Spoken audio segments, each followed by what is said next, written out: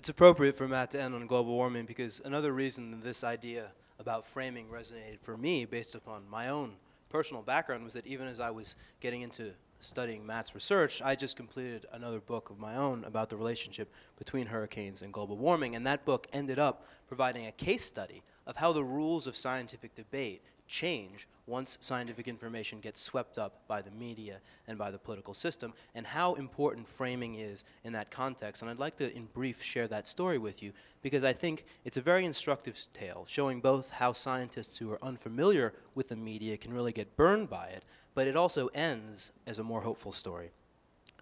So the issue of the relationship between hurricanes and global warming has actually a long scientific history, but it wasn't until the 2005 dramatic hurricane season in the Atlantic that it kind of exploded to public attention. And that was because not only did we have 4 Category 5 storms, not least of them Katrina, but there were 28 total storms in the Atlantic, so many that former National Hurricane Center Director Max Mayfield likes to joke that they had to start naming them after fraternities.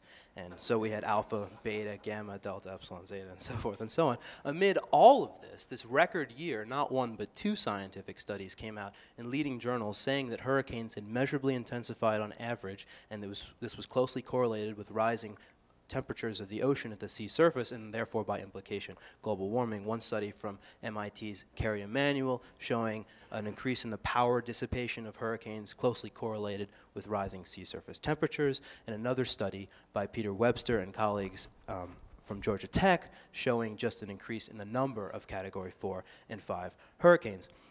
Meanwhile, even as scientific studies were saying that hurricanes were intensifying, what did we see but the most intense hurricane ever recorded in the Atlantic? This is Hurricane Wilma, featuring what the forecasters call the dreaded pinhole eye on October 19th, 2005. Minimum sea level pressure, 882 millibars, the lowest ever measured in the Atlantic basin. As a result of both the weather and the science, the media coverage pattern to this issue, the relationship between hurricane and global warming, resembles, kind of, the wind speed measurements of a tropical storm that meanders sort of weakly along for several days and then suddenly hits a patch of warm water and rapidly intensifies to Category 4 and 5 strength. As a result, there's so much attention to this issue that the cyclone, the image of a cyclonic storm itself, becomes a new symbol of global warming, and I think that's epitomized by the poster for Al Gore's movie, An Inconvenient Truth. Now, I call this an inconvenient poster because hurricanes rotate counterclockwise in the northern hemisphere, and I'm not sure what Al Gore was going for here. I showed them this in Melbourne, Australia at the Bureau of Meteorology, and they got a real kick out of it when I said Al Gore was maybe doing a shout-out to the southern hemisphere. But it doesn't really matter, right, because which way the storm is rotating. This is what Matt calls a frame device, and in this case, it's the Pandora's box frame, again, or perhaps Pandora's smokestack.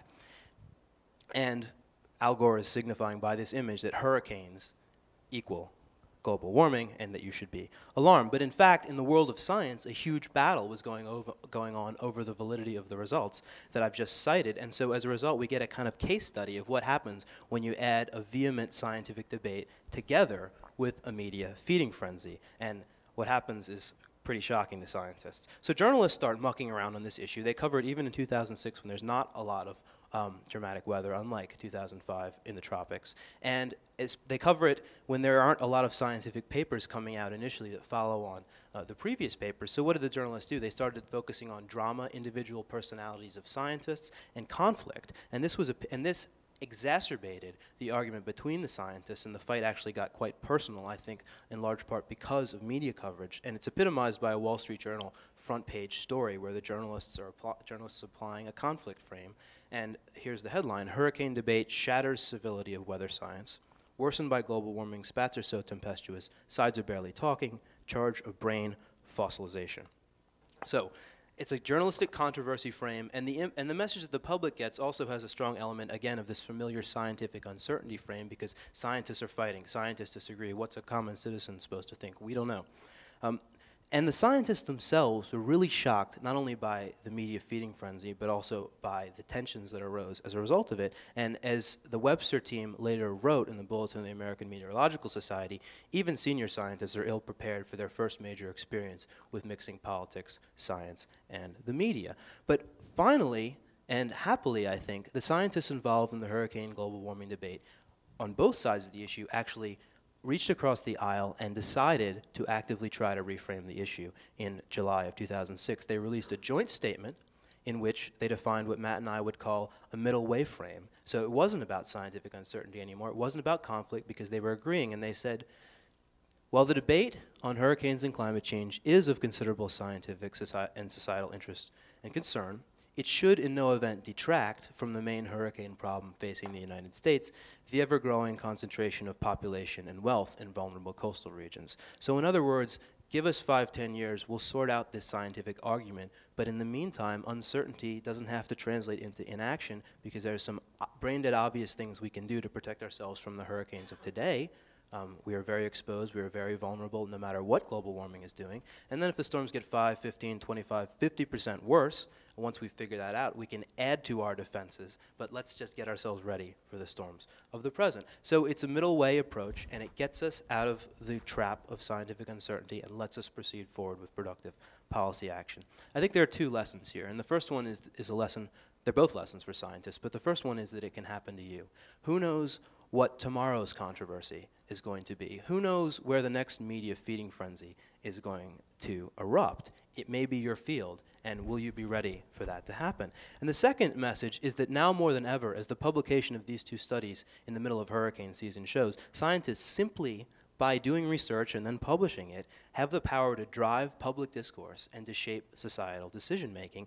And science is only going to become more crucial, not less, to decision-making, to policy in the future, in the 2008 election cycle, and beyond. In this context, we have a problem because many, not all, but many scientists do still cling to this idea that they can just put the facts out there, and the facts will speak for themselves, and we'll all be better off for it. But the evidence that Matt and I have presented, I think, overwhelmingly shows that the facts do not speak for themselves, and if the facts are all we have, we won't necessarily be better off, because the facts are going to get attacked by advocates. They're going to get twisted by politicians. They're going to get misrepresented or not covered or excessively covered in the media. They're going to get, in some cases, suppressed by government agencies, which was the problem in the Republican war on science. Scientists and science defenders, we should be outraged by this. We should complain about it. But at some point, we're also going to have to go beyond that. We're going to have to take active steps to counter and prevent it and to ensure that knowledge translates, because we can't just assume that it will. So now I'll turn it over to Matt to end quickly with some suggestions for how we can do that.